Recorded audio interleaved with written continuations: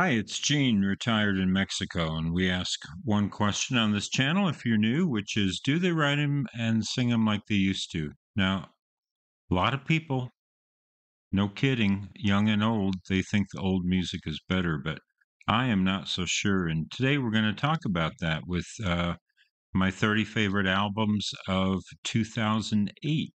So this is the second part of a three-part series. So I hope you'll hang on and watch this.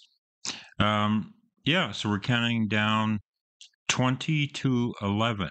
So we're right in the middle of it.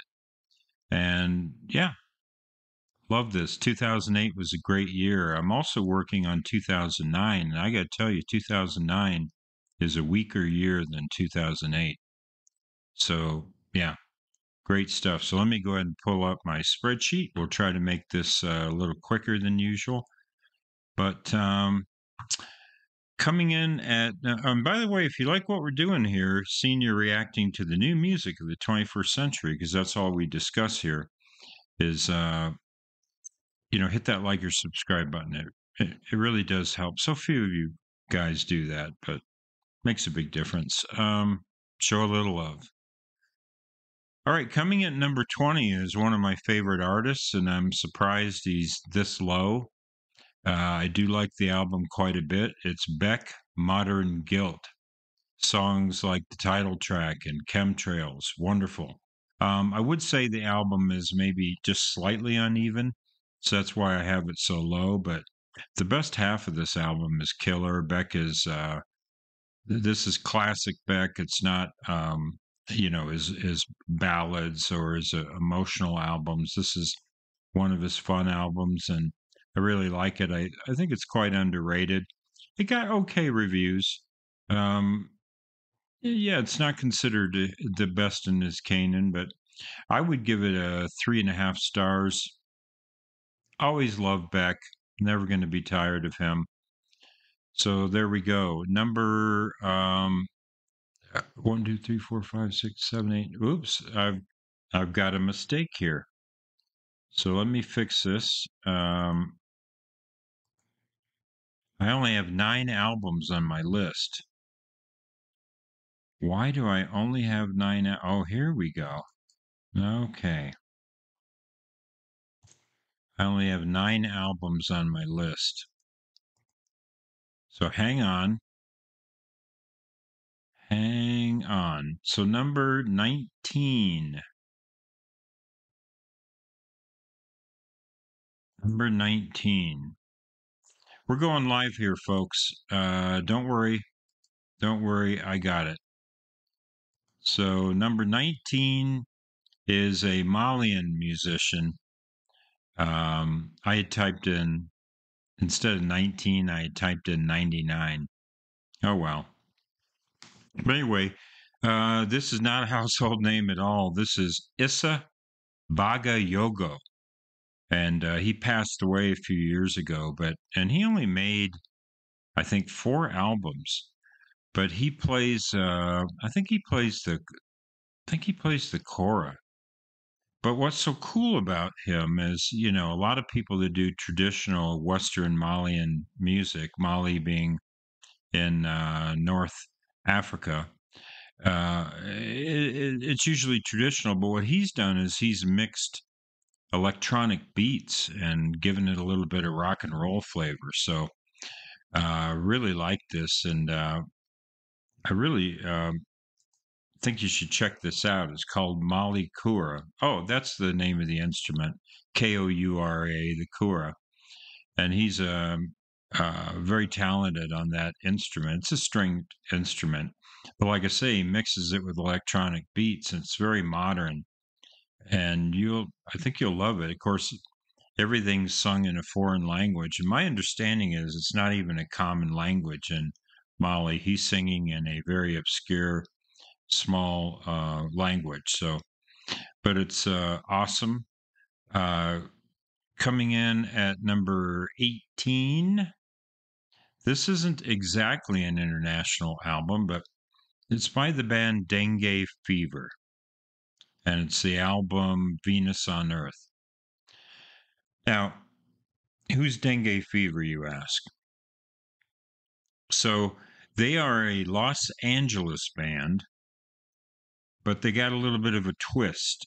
They have a singer from Cambodia. So most of the songs are sung in Cambodian, some in English, and sometimes there's a second singer. Really infectious because what they do is they borrow from surf rock and spy movies and soundtracks and Cambodian psychedelia. What is Cambodian psychedelia, you ask? Well, during the Vietnam War, Cambodia had its own thriving psychedelic rock scene. So they borrow from all those styles and meld it into pop rock, and they're great. Songs like Sober Driver, and these are so catchy. And I found out about them. I don't remember how I found out about them, but I do subscribe to an international blog. And the guy that writes that, he's a huge dengue fever fan. So, yeah, highly recommend these guys. Um, and by the way, I'm going to do a Spotify playlist. I do it all the time, so that'll be in the link below, and you can listen to these albums, either the entire playlist, which will be highlights, about a third of each album, or you can just select songs or albums and go through there. So, yeah, check the link below. Number 17, believe it or not, it's dubstep. Yeah, yeah, I do like some dubstep. You guys know I like Burial. This is Atabenga Atahumo. That's his full name, but he goes by the name Benga. And although he's of Nigerian descent, which would be West Africa, he was born in London, and he's a electronic DJ and musician. And this is called Diary of an Afro Warrior. This is killer stuff. This is the kind of dubstep I really like. Really cool. You need to check it out. I highly recommend it. And he was one of the pioneers of dubstep music. And whereas Burial is kind of ambient, he's more bass heavy and club, more club style, and it's really cool. Diary of an Afro Warrior. Those last three albums, Isabaga Yogo, Dengue Fever, and Benga, none of those are rated by Metacritic or Pitchfork, but the Isabaga Yogo and Dengue Fever get 4 stars on All Music, and Dengue Fever gets 4.5 stars. So, no, I'm sorry. The Benga gets 4.5 stars. Man, it's a little bit late at night, but you're following me. So, the Beck is 4 stars, 4 stars, 4 stars, and then 4.5 for Benga. So awesome stuff. All right, coming at number 16, a band I've seen 4 times in concert that I'm a big fan of. And this one gets it gets a little underrated because Bill Berry's not in the group any longer. This is REM Accelerate, their second to the last album, and it's hard rocking. And the lyrics, I got to tell you, the lyrics on this album are so cool. Where's my cartoon trapdoor? I don't know if you remember the cartoons but there's just so many cool lyrics by Michael Stipe. And then I'm just so impressed with every album, Mike Mills. So most people think of Peter Buck and Michael Stipe, but Mike Mills plays the bass, and his singing is just great on here. And so many great tracks. I just played this again the other night. I think they could do a lot worse. So this album, what's the ratings on it? Well, 4 stars All Music, 79 on Metacritic, 6.7 Pitchfork. They're a little tough on it. But I think what people do is they compare albums to earlier catalog, and if you're going to compare this to Reckoning or Murmur or Fables of the Reconstruction, That's not fair. Just listen to the album stand alone, pretend it's a debut album, and you'd be like, hey, who is this? Because the playing's great, the lyrics are great, the singing is great. So, and I pretty much agree with these ratings. They're all in the 4 to 4.5 star rating, and that's where I'm at. All right, number 15 is going to be a bit of a surprise. A bit of a surprise. You guys might not know how much I really like this album, but my favorite album by Adele is her debut. I like 19, and most people like 21 or 25 best. But I love this one. First time I heard Chasing Pavements back in 2008. It's fantastic. I love that song. I was going around telling my friends about it, and they were like, okay, okay, Gene. Then later I'm like, hey, remember when I told you about Adele? Nope, I don't. I don't remember. But I was hip to her right away. And to me, each album has had diminishing returns. The exception being the song "Rolling in the Deep." That's a great song. But on this one, you have "Hometown Glory" and the opening track. What is? Ah, but anyway, I've just spaced out the name of the opening track, but the instrumentation is so spare on here. Like the very first song just opens with acoustic guitar and bass. And then the second song is just bass, just acoustic bass. Everything is so spare and I love it. And I think her albums would become more and more produced over the years. And yeah, she'd get in with these big name producers. And yeah, I don't know. I kind of like this stripped down sound. So Adele, she's fantastic. Great voice and interesting lyricist. I think she's underrated as a lyricist. So, yeah, Adele 19, her debut album. I think it's great. All right, coming in number 14 is the lowest rated album that I might have on this whole list. Nobody seems to like this album except me. This is My Morning Jacket, Evil Urges. So it gets 4 stars on All Music, but only 67 on Metacritic and 4.7 by Pitchfork. I just think these folks are wrong.